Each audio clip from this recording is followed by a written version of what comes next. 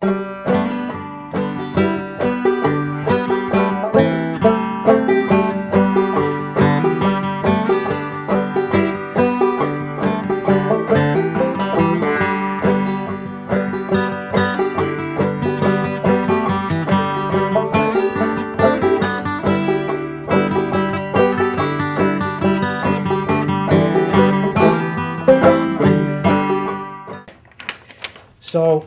whom do we have today? We are really excited about this, frankly. At least I am. The theme of today is really Gettysburg and Vicksburg. It is the 150th anniversary of both, coming right up. So, for the sesquicentennial, we have Alan Guelzo, who is, of course, at Gettysburg College, professor of the Civil War era and director of the Civil War era studies. He's the author of Lincoln's Emancipation Proclamation, Abraham Lincoln, Redeemer President, each a winner of the prestigious Lincoln Prize, and other books. His essays, reviews, and articles have appeared, everywhere. So his latest book is the one we have today. This is actually the national debut of this fine book, Gettysburg, The Last Invasion, published by Alfred Knopf, 632 pages with 39 maps. And it's $35, and a beautifully crafted book, as I told you before, by the way. And it's just wonderful narrative history, frankly. I think this is really an exciting book. I enjoyed this immensely. And I understand that there are some other books on Gettysburg, so this is one of the better ones. In fact, a few. While I have you, real quickly, I'm going to ask, that 60 years ago, James Randall asked if the Lincoln theme had been exhausted. Well, maybe obviously not, because here we have another book, but has the Gettysburg theme, do you think, has all the toothpaste come out of that tube at this point? Randall had the right answer then, and it's the same answer for the Gettysburg question, too. The reason that Randall's answer, yes, that we can still do more, no, the Lincoln theme has not been exhausted, was that from Randall's day forward, so many more new discoveries have been made, so many new archives have been opened, so many more documents have been made available, and so many different ways of looking at Lincoln have emerged that the Lincoln theme, far from being exhausted, shows no sign of declining even from a golden age, which is really what Lincoln scholarship has been in. Gettysburg, likewise.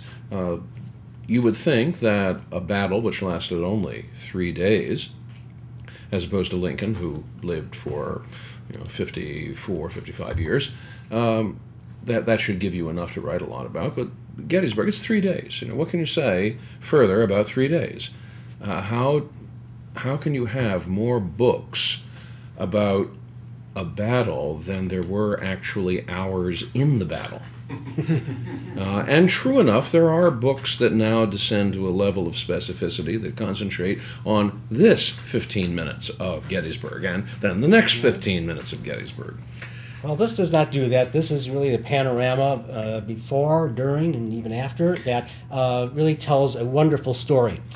We're also with Linda Barnickel, who is has a master's degree from University of Wisconsin-Madison. Mm-hmm. She's an archivist and a freelance writer interested in local history, military history, and cultural power of archives.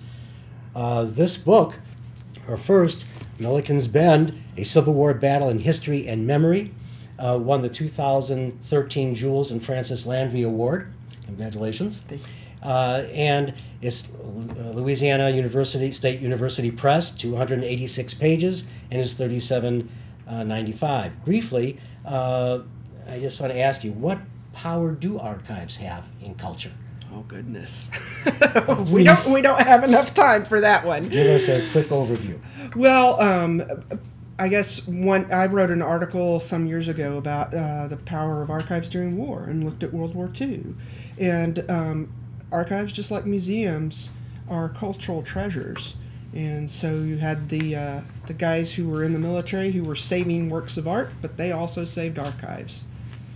So that's just one little tidbit. All right. Well, archives are, I think, used by both of you greatly, especially new material coming out. Yours, because Milliken's Bend is a micro history, and here we have the macro history of Gettysburg. But they work together at least for me in this show, especially. I want to ask you quickly, Alan, about the footnotes, again, very briefly.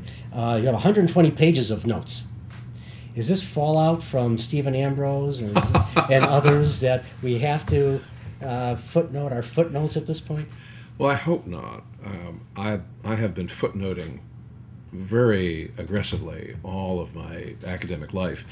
And really, Dan, the secret story to this, and I hope this won't go any further than you and me and Linda. Oh, yes, whoops, we've got a whole audience. All right, well, I guess I'll just spill the beans. I love footnotes. I believe that footnotes have an aesthetic beauty. You know, get in line, they do. And I perceived that beauty for the first time when I was in high school. And I can remember it was an academic paper written by one of my teachers, and it was accessioned in the library. And it had been written, it was a typescript, but it had footnotes at the bottom. And I thought that was gorgeous. And I've really been just imitating that forever after. I have no idea what psychological problem that can be identified as being, and maybe somebody out there in the virtual book signing will be able to diagnose this and send an email. But whatever it is, that's really what it goes back to. I just think footnotes are beautiful. Footnotes are beautiful, and they give so much more information than you really can put into a narrative, because this just stops the narrative sometimes. Well, that's in fact one reason why some of my footnotes are as long as they are, because they're discussing quote-unquote controversies. Controversies that tend to be the pig and the python, that really do slow the narrative down, tend to be of interest only to the particular controversy nerds of that controversy. So I thought, I am going to put this in the footnotes. They can go find them there. This is a book which is written for someone that really perhaps has never read a campaign history of Gettysburg before. Someone who's coming to the subject, maybe they know something about it, they want to learn some more, but this is a book that really can be read by everyone, and not just the very exacto specialist in those little 15-minute segments. The other part of your book, which is fabulous to me, and did not slow the narrative down, are the number of quotes that you got from people all over the map. And it just flowed with the narrative, brought me very much onto the battlefield. And next to all the people who populate the Gettysburg narrative. I mentioned that this is macro and micro history, but both battles had national significance. Each of you maybe briefly talk to me about what is the significance that Milliken's Bend that nobody knows about, Right. but until now had. Well, Milliken's Bend was important because, for a number of reasons. One is that the Union force, who were the defenders, was composed predominantly of black troops, and not only that, but most of them had been former slaves less than a month before the battle occurred. In addition, there were some prisoners taken at the battle, both black and white, because of course the black troops were officered by white men. And that's one of the controversies, but it's important because it did turn out that the rebels did not treat them the same as they would other prisoners from white units during the war, and it contributed to the breakdown of prisoner exchanges between the North and South. Did they treat them out there, outside of Vicksburg there, any differently than the other two prominent bookends of Port Hudson and Fort Wagner, which happened in the months preceding and just after Milliken's Bend? Did they treat them any differently out there than they did elsewhere? Well, what happened with the prisoners that were taken at Milliken's Bend, the best I can figure out, and I have to say that, there's still more work to be done, but is that the black soldiers were mostly returned to slavery, and the white soldiers, the white officers, 2 white officers, were executed. And so that that was what started all of this. And for a long time, the Confederates, Richard Taylor says, nothing like this happened.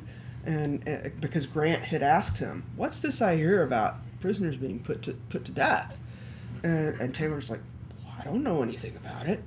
And I believe he was sincere at that point. I also think it could be a technicality.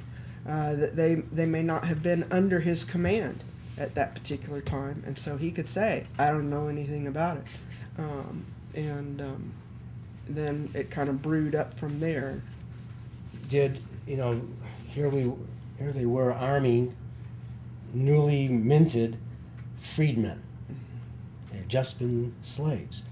Why did they not take retribution as they were gathering north, trying to get away from their plantations? Why didn't they take retribution and the slave owners as they left? That's a very good question, and I think that one of the reasons is they just wanted to get out of there. I mean, that was more important than vengeance. I mean, the ultimate revenge was getting away, and so I think that was a big part of it. Now, certainly there were, occasions where there was something of that nature that took place. But by and large, they were interested in freedom. Freedom or revenge. I think I want freedom.